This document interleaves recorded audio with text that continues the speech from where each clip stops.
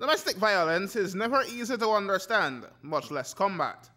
The hope of organizations like RET International and the National Women's Commission is that knowing the law will help current and potential victims to act quickly to escape.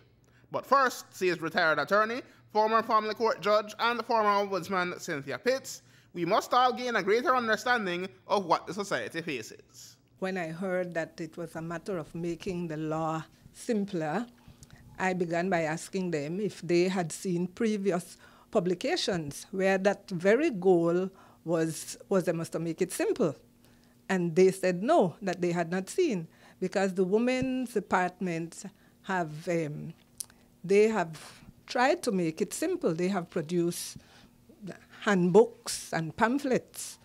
So, this group of young persons, they are starting to do something which other persons have sought to do.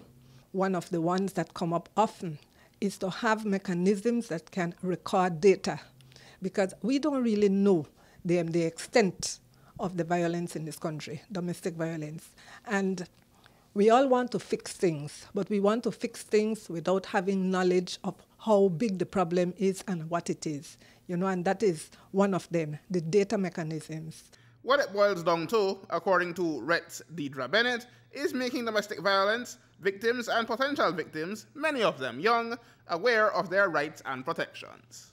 As individuals, we all have rights, so we need to know what our rights are and what rights that we are infringing upon and what rights protect us.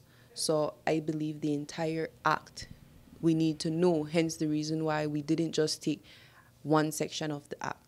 We are trying to do the entire act, so that is what RET is trying to do. We want them to know that each part is important. Okay, so today's consultation, or today's meeting, is with whom specifically, and what are these persons going to be asked to do at the end? So the meeting is with RET International in collaboration with the National Women's Commission. And basically, the National Women's Commission is the legislative body. They will help us at the end. They will be the ones to guide us with this process because it's youth. So we want that expert advice from the National Women's Commission who deals directly with this sort of issues. Pitt says awareness and resources need to be extended to those on the front line, especially the Belize Police Department's Domestic Violence Unit. In the police department, there is a protocol, a domestic violence protocol that should be followed.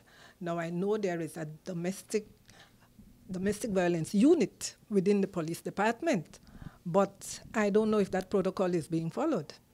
And so that is one area. There are protocols, but if these things are not followed, then we are not giving the help that the women need. When it comes to shelters, there is only one shelter in the whole of the country. That is not good enough. That shelter has been there for years. And so is it that there has not been an increase in the problems that the shelter can still remain the same, And so that is one of the things that the UN committee has commented on, that there is a need for more shelters. There is a need to follow the protocol. There is a need for data mechanisms to be set up so that we know exactly what we are dealing with. Aaron Humes reporting for News 5.